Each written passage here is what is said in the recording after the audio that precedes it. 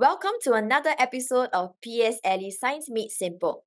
I'm Noelle and I'm a PSLE Science Specialist here at the Pique Lab. In this video, I'll be analysing a past year examination question on the topic of water cycle. I have also prepared this question for you to download for free by clicking a link in the description box below. So let's get started. Question 6. The graph shows the rate of evaporation of water in the container over a period of time. And which of the following are possible reasons for the changes in the rate of evaporation as shown in this graph?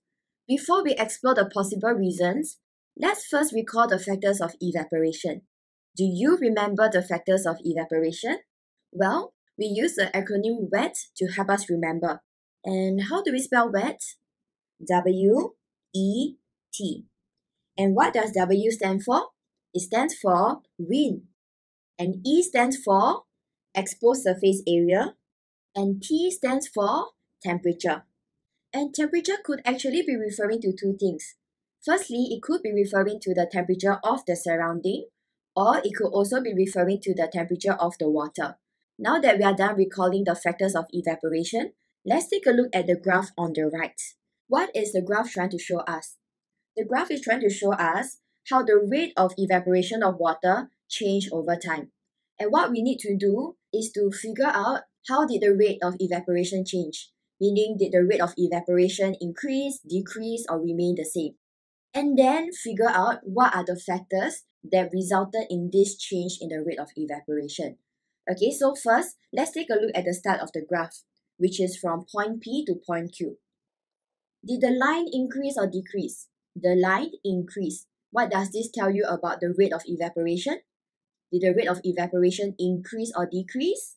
Increase. And what could have caused an increase in the rate of evaporation?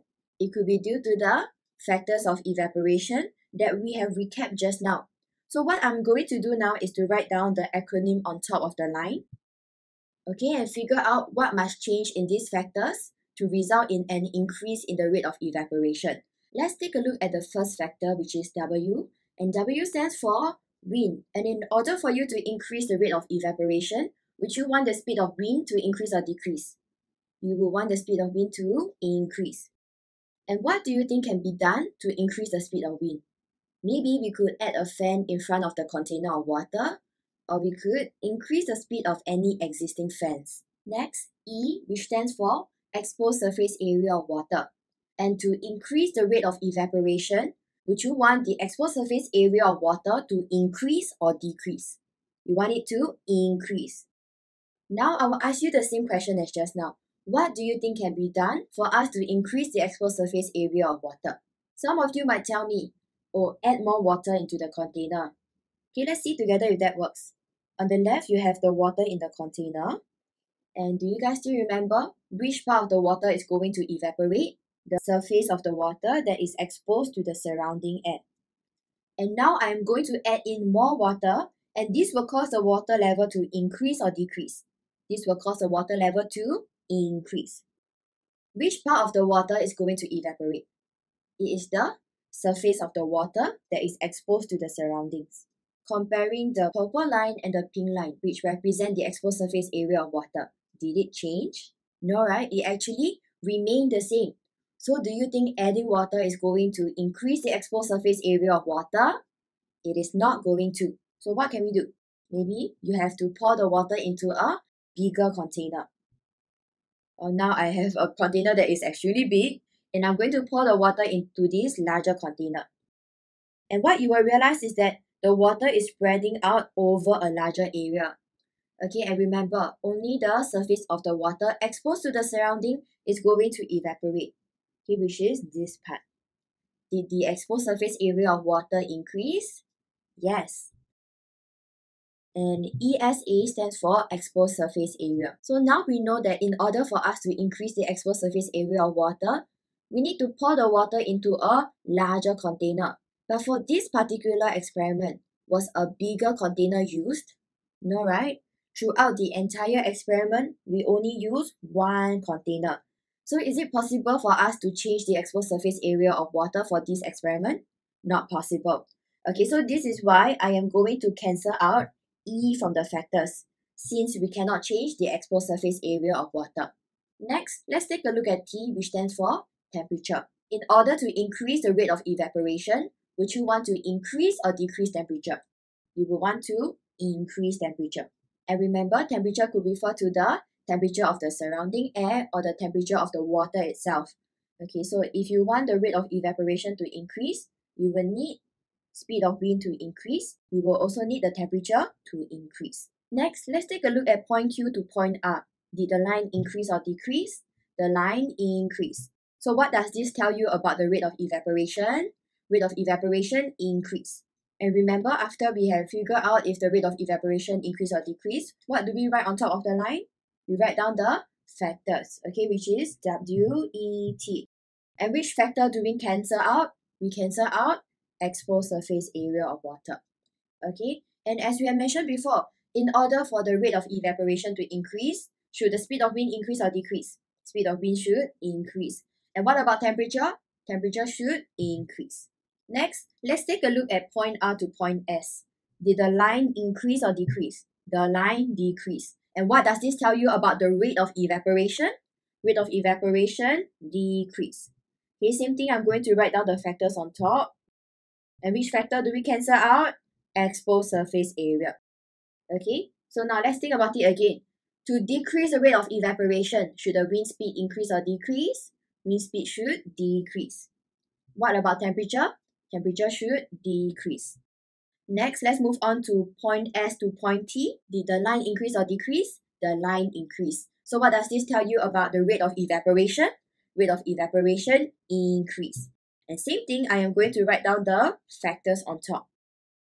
And I'm going to cancel out exposed surface area. And by now we should know, if we want to increase the rate of evaporation, wind speed should increase, and then temperature should increase as well. Now that we are done analyzing the graph, let's take a look at the statements below. Statement A. During PQ, some water was removed from the container. When you are removing water, what property of water are you trying to change? You are trying to change starts with V, the volume of water. And by removing water, are you increasing or decreasing the volume? Decreasing the volume. And is volume a factor of evaporation? Well, there's no V here, right? Therefore, volume is not a factor of evaporation. I will use this E with a circle to represent evaporation. If volume is not a factor of evaporation, does changing the volume affect the rate of evaporation? It does not. Therefore, the rate of evaporation remains the same. And is it true that from P to Q, the rate of evaporation remained the same? It actually increased. So this means that statement A is wrong. Next, let's take a look at statement B. During ST, there was an increase in the speed of wind. So the factor we are looking at here is wind, and it says that there was an increase in the speed of wind. So do we look for an upward or downward arrow? We look for an upward arrow. Okay, so where is ST on the graph? Over here. And where is wind? W, right? Is there an upward arrow beside it?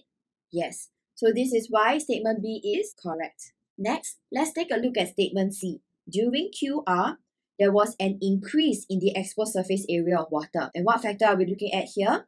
Exposed surface area of water. And what did we discuss just now? Is it possible for us to increase the exposed surface area of water for this experiment? Not possible.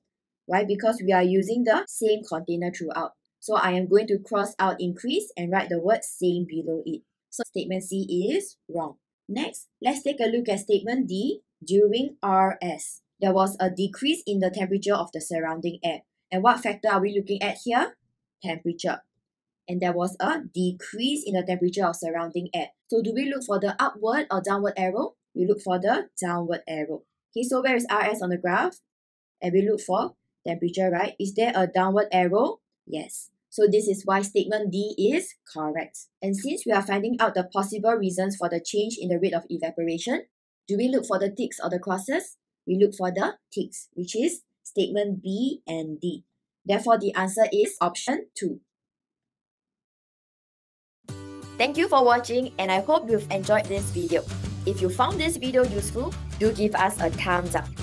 If you'd like to check out more videos by us, do click on the links on the right-hand side.